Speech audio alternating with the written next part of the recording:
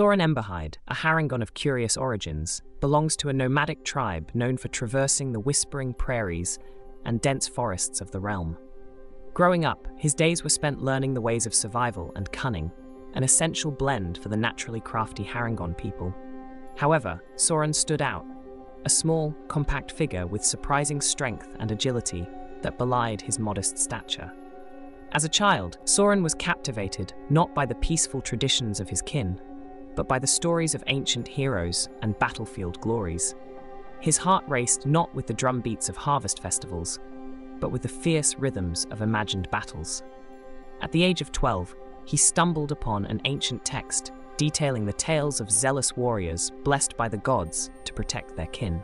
This sparked an internal inferno that couldn't be quelled by his tribe's tranquil lifestyle.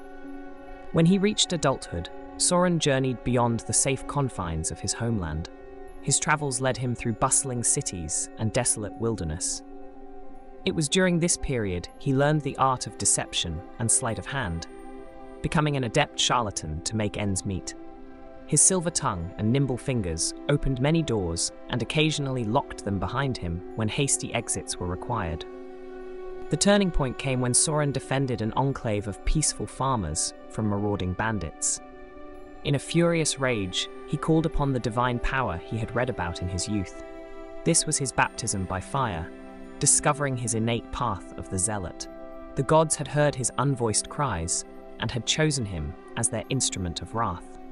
With a Greataxe in hand and the fire of the divine in his heart, Soren Emberhide now roams the land. Driven by a righteous fury to protect the innocent and vanquish evil, he battles not just enemies, but his own volatile nature. His intellect and wisdom might be lacking, but his sheer will and strength, propelled by zealous fervor, make him a force to be reckoned with and a beacon of hope to those he defends.